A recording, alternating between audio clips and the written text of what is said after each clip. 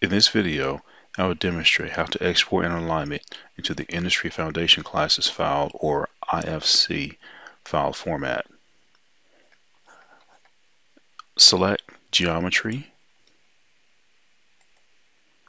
select Import, Export, Export Geometry, and note we have the Export Geometry dialog box. I'm going to change my export type from LanXML to IFC alignment.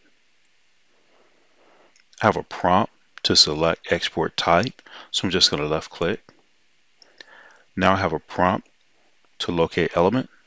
I'm going to locate my alignment.